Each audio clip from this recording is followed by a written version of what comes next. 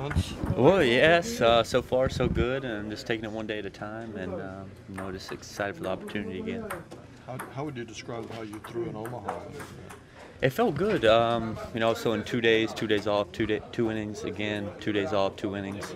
So got 6 innings there and probably 8 or 9 in Arizona before I went to Omaha. And everything was good. It's day at a time, week at a time, a little bit of improvement, and it's come along good. Do you feel like there'll be a lot of eyes on you to see how well you're going to do with this new surgery? Definitely, I think it can be good. Help and guys later in their career, need to get back sooner, and it may not be sooner. Just it helps, it works, and so we'll just keep on moving forward. I think we asked you this in spring, but are you ready to have a surgery named after you? I don't know about that.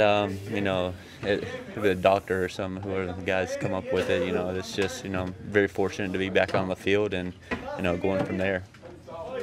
Does it feel any different when you throw? When you came back, are you back to feeling the same way, or are you learning it a different way? Or? It's not complete. It's definitely new, but a little soreness. But it's gradually each day, each week, it's improving, and able to get back out there and compete is the main thing. Do you feel like there's a limit to how many pitches you feel like you could throw in an outing right now?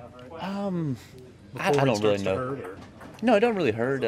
It's just getting built back up. I feel like everything in there is good. It's just getting those repetitions in under the belt and keep rolling from there. Did you have to learn how to throw differently, or was it the same? I tried to come back the same, and everything focused on the mechanics I'd used my whole life, and so far so good, and moving on.